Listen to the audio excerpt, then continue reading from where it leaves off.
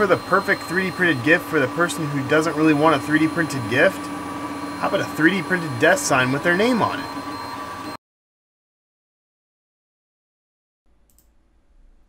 In this video, I'm going to show you how to make a 3D printed desk sign.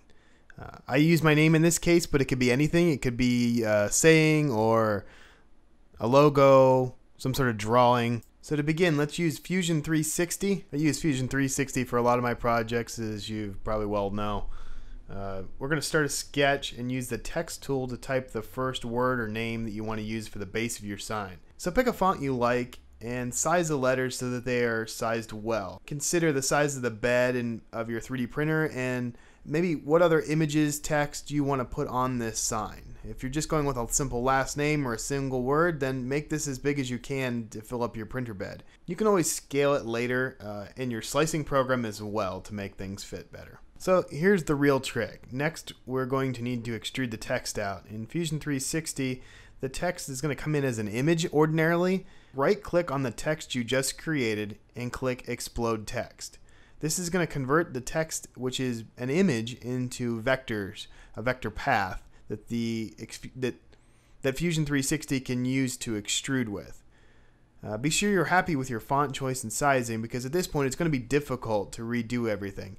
At this point forward, you can no longer just change the font without redoing the text tool all over again. You can, however, edit the paths and vector lines, so you can do some interesting things with this as well. So I extruded my base text at a 1/2 inch. Depending on how big you want your sign to be, this is up to you. We need to create a base then to join all the letters together and create a flat base for the sign to sit on. So we're going to use the rectangle tool and make sure you just barely touch all the bottom letters of your text. If you don't connect to one of them, then that is going to print separate from the rest of them, and you may have to glue it on later. We don't really want to do that. So you want to use the join option when you extrude as well. That will create a single component. You don't want to create multiple components with multiple STL files. That'll make the slicing a little more complicated and could possibly lead to errors. So join, and our goal here is to create a single component.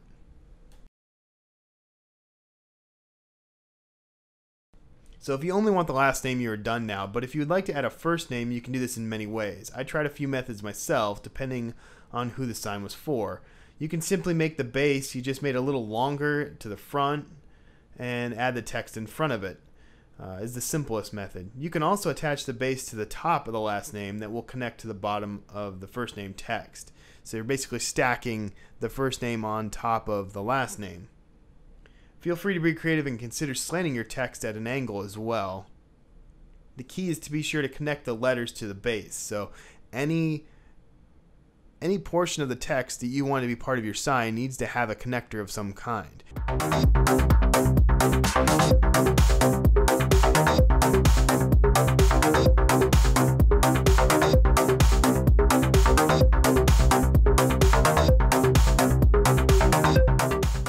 So that brings me to the letter I. You need to connect the dot in the I to the base of the I.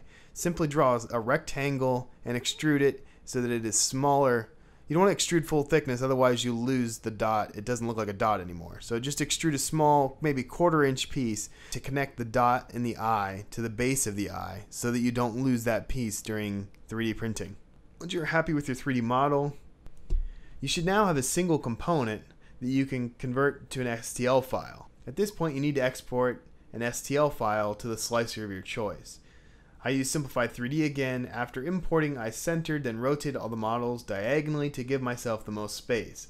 Then increase the scale until the name filled the bed. For infill, I typically went with a low percentage. Between 10 to 30% should work fine. The reason you may want to vary this infill is smaller, more delicate fonts with little details may require more infill to make sure they're strong enough. You wouldn't want to use like a 10% infill on a small print like that. You may not be able to join everything. And this is where it's good to use the slice preview after you've sliced the model and it's showing you the actual printed part in your preview. make sure everything here looks good. Make sure that you feel like you have enough material extruded that you're not going to easily break the part while removing it from the bed. So other things you can do is, instead of printing with a solid top layer, you could use an interesting infill pattern through the base of the part, like a hexagon. I know other slicers used to have other infill patterns, like shark fill was my favorite with old Makerware. So when you do that, then turn off the solid fill top layers and you'll see a neat hexagon pattern through your part. This is another opportunity where you could use a translucent filament and see it even with solid top fill layers. So another great opportunity with these is to use some of the more interesting filaments that are coming out now. So you could use a metal filled filament, for example. Some of these will allow them to rust, or they could be used even as magnets.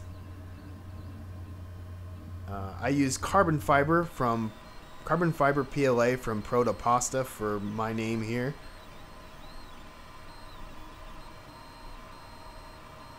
So you would ideally want to use the recipient's favorite color, but multicolor prints are also possible.